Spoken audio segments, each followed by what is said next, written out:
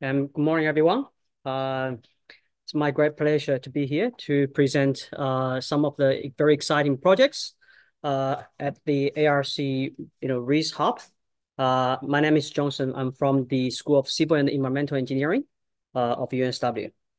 So to start with my presentation, I'd like to have a quick introduction about who we are. So RIIS is about the resilient and intelligent infrastructure systems. Yeah, this is like a research hub, joint funded by the Australian Research Council. That's sort of like most prestigious source of research funding in this country. And also it's a joint project by 4 universities together, including UNSW and the University of Western Sydney, Queensland University of Technology, and also the University of Melbourne. So I think this hub is, we try to work together with the industry partners and the government and also the research community to develop and implement science-based policy and integrated, solutions to, to the current and future challenges about the infrastructure, urban systems, and resources energies in Australia and globally. At the same time, we're very proud of the hub to be funded by at the moment about 18 industry partners. Most of them are from Australia, and also we have some international industry partners. And then for the hub, pretty much it works in this way. So at the moment, it's being funded by those industry partners about $6.5 million cash into the hub for the next 5 years. And then at the same time, it's being matched by additional $5 million cash from the ARC. So in total, we have around like $11.5 million cash for 5 years' time.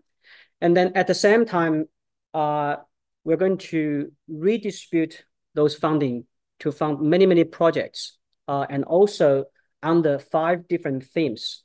So as mentioned today in quite a few very exciting presentations already about the digital twins for the the smart cities, for the future roads, and also for the even the suburbs. And then in this research hub, there are 5 themes of the research projects, including the first one is about the sensing, ubiquitous sensing, intelligent and adaptive systems. And then the second theme, we look into data collection using drones, robots, images, point clouds, or all sorts of the data. And then theme 3, we look into analytics of the data. So we try to develop like advanced models, simulation, and also prediction analysis tools.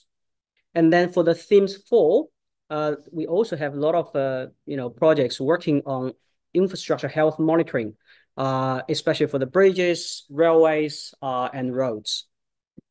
The last theme, probably that's the most relevant topic to the workshop today. It's about digital twin, spatial data, and also the decision support. So personally, I'm part of the theme 5 with Professor Cici together. And then at the moment, we have already funded 35 research projects across 3 different universities, including UNSW, University of Melbourne, and QUT. And then that also includes 5 projects under the theme 5 of digital twins. So here I also just give you a bit more insight information about the topics to be started in theme 5. For example, the integration and structuring of the data and also prognosis, digital twin and decision support, visualization, virtual reality, and also interactive guidance system. And then finally, it's about the adaptive, intelligent, and resilient design. And then in these slides, you can also see a list of 5 currently funded projects in theme 5. Including the first project led by Professor Cici on generic library of spatial concepts and asset definitions. So I'm the lead CI of the second project about automated scan versus beam for real-time construction progress management of the infrastructure projects. So in this case, we try to look at the development of the digital twins in construction. That's, to me, it's probably one of the most challenging tasks. And then at the same time, our team from Melbourne Uni also looking into the applications of digital twins for different areas like the flooding, flood management, underground pipelines, and also some other areas of the digital twin for the spatial area.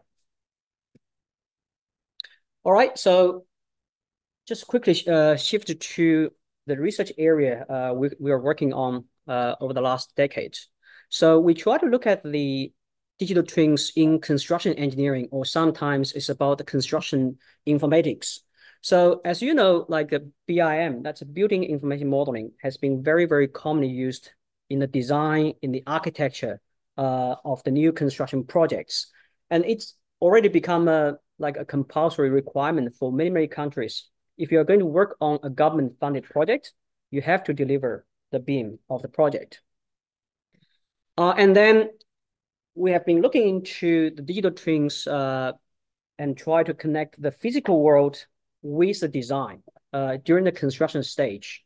And as we have discussed a lot today, there are a lot of different applications for digital twins. Could be for the urban planning, for the infrastructure asset management, or even for the manufacturing industry. But the moment when we're looking into the construction engineering, that becomes very, very challenging because number one, it's an ever-changing world for construction, right? And if you go to the site every day, it could be different. And then how are you going to develop such kind of a dynamic digital twin could be different every day. Second, is also about the data collection. As you can imagine, if the site is ever changing, and then probably the terrestrial laser scanner won't work, and then airborne LiDAR or photogrammetry may not work because we cannot do the data acquisition quick enough. And then at the same time, in order to understand the potential and explore the applications in the construction engineering, one of my PhD students, Katika, can spend some time in her early stage of the PhD research and try to understand the different levels of the digital twin. And then in this case, we start with the lowest one. It's about the descriptive layer of digital twins. So pretty much that's about the static 3D modeling for a better data sharing between different stakeholders. And to me, that's about the definition of the BIM. Even before the start of the project, we come up with a design, we can come up with the BIM model. But at the same time, when you look at the second level, it's about the information or informative model. That's about the additional operational or sensory data to indicate the built environment conditions. And then on top of that, it's about the prediction, comprehensive understanding. All right. And so it's about the semantic information, about the simulation into the future. And then eventually, we're talking about autonomous, we're talking about AI, we're talking about robot. So to me, I think that probably will take another several decades to really achieve fully autonomous of the data capturing, data processing, decision support, or potentially about decision making. And then for the next three slides, I'd like to just quickly share with you about our project and also some of the latest progress. So in this project, we try to look at the automated scan versus BIM for real-time construction progress management for infrastructure construction projects. So just try to quickly share with you a little bit background about the industry in Australia. So at the moment, many of those major infrastructure projects in Australia has suffered from major cost overrun and project delay. And apparently there's an increasing demands for automated reality capturing and also intelligent decision support during the construction phase of those infrastructure projects. Just give you one simple example. I'm not sure if any of you took the light rail to come to the campus this morning. So during the construction of this light rail from CBD to the southeast like suburbs of Sydney. This project has been delayed by 2 years during the construction. And also there's over 1 billion Australian dollars cost overrun just for this one single project. So as a result, our project tried to look at a streamlined workflow and try to look at different innovative approaches. And then we can use the data, use information to support the project management.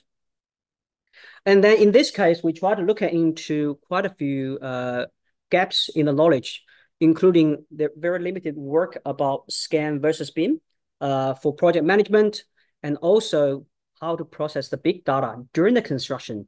That becomes quite challenging, as I mentioned before.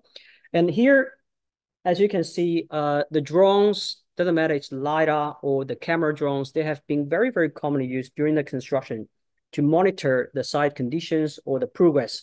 And then at the same time, we can easily capture the millions of the point clouds from different types of the sensors. But then how to process them quickly enough? That's the fundamental challenge to us. So the first application or the project here, one of my PhD students, Blake, looked into the approach of a scan versus beam for progress monitoring of bridge construction. So in this case, we try to look into different type of the data capturing technique. So in this case, we have used a backpack SLAM that sort of like a simultaneous location and mapping tool. And then also we use the case study in Sydney next to the Kingsford Smith Airport. That's the Gateway project. And then the student had tried to do the, like a quick walk around and point clouds scan of the bridge. And then later on, we try to compare the scan data with the as designed beam model. And then one of the main challenges here is about the compatibility between the scan versus beam. For example, the beam data is only about the design of the core concrete structure, nothing else. There's no temporary structures like those safety nets, facade, nothing at all. There's no equipment, no workers. All right, so it's like ideal design work. But for the scan data, it's very, very noisy, and even it's very hard to scan even past those safety net. So I think that's about the compatibility issue between the scan data and the design beam model. And then in this case, he has to develop some data filtering technique. For example, we use the Hausdorff distance and try to compare the scan with the beam data. And then at the same time, as you can see at the bottom of lower bottom here, we have to try to reconstruct some of those, peers from the very noisy scan data and also incomplete scan data because of the occlusion issues. The second project that is worked by my PhD student, Katika. So in this case, we try to look at the raw materials used in the construction phase. So in one way, we try to locate, try to map, and also try to register all the raw materials at the construction site. And then later on, that can be linked to the progress of the project, like the consumption of those materials. But at the same time, it will be linked to the supply chain. So eventually, it's about the collaboration between the construction digital twin with the supply chain digital twin. And then we can try to look at update the program of the project, the schedule, and also try to predict the near future of the progress, and also try to better coordinate with the supply chain of those raw materials. So in this case, we're working on the other case study also based on the Gateway project. So in this project, we have implemented a mobile LiDAR mapping system, including long-range LiDAR, high-precision GNSS, and also the 360 camera. And then in this approach, we try to do a quick drive around of the construction site. And then, as you can see to the lower right-hand side, that's about the point clouds data we can capture in about half an hour. And then in this research topic, Katika has looked into the design model of those pipes. We use the precast concrete pipe as an example. So we try to compare the raw point clouds from the site with the design model, and then later on we easily identify, register each of those pipe, the type of the pipe, location, orientation, and also sort of like a real-time change of those raw materials. Looking into the future of our research, so we have been teamed up with like one of our industry partners, GeoAI, with the New South Wales government for the transport for New South Wales, and also one of the tier one construction companies in Australia, SRG. So at the moment, we're working on another major like road infrastructure project in Jervis Bay. That's the south of the New South Wales. So in this project, it's about the intersection of the highway road. And then I think we have set up quite a few ambitious targets. For example, we try to do 360 scan, like camera scan of the road every week. LiDAR drive scan, like airborne LiDAR with UAVs. And also we have several multiple fixed cameras for time-lapse image and videos. And then at the same time, we try to monitor all the equipment on the site. So eventually we try to develop a real case about the construction digital twin and try to look into different analytics of the construction project. All right, that's the end of my presentation. Thank you very much for your time. You can tell us anything about challenges. Oh, yeah, I think getting back to Cici's suggestion, the comments here about the challenges. So I think, as I mentioned, briefly before, it's about the application of digital twins in construction, and then immediately, it's ever-changing world in construction. So every day, every week, every month is different, and then that gives us a lot of pressure about data acquisition and also data processing.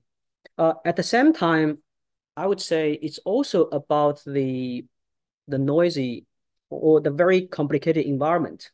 For example, as I said, if you try to build a highway, build a road, buildings, it's a very, very complicated environment and a lot of temporary structures, workforce, and a lot of pressure for safety and project management. Last but not least, I would say it's also about the culture in the industry. So people will say construction industry is way lagging behind of other industry sectors, manufacturing, asset management in terms of the productivity.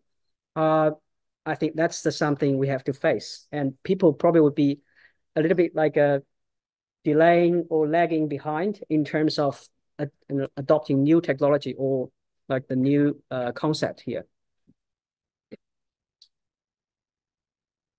Yes, thank you for your presentation. Thanks. I have a question regarding scan versus spin project. I mean, the first step, it's about to detect deviations between the point cloud and the design model, right? But it's also to classify what type of deviation. I mean, there are different options. I mean, the component can be wrong, or can be rotated, can be shifted, but it can also be it's missing. Yep. Yep. So is it also to classify? Yeah. Thank you very much for your question. I think the question here is about the project on scan versus beam. In one way, yes, we try to use the design model as probably the best reference to compare with the scan data. But as you suggested, what if something is missing in the beam?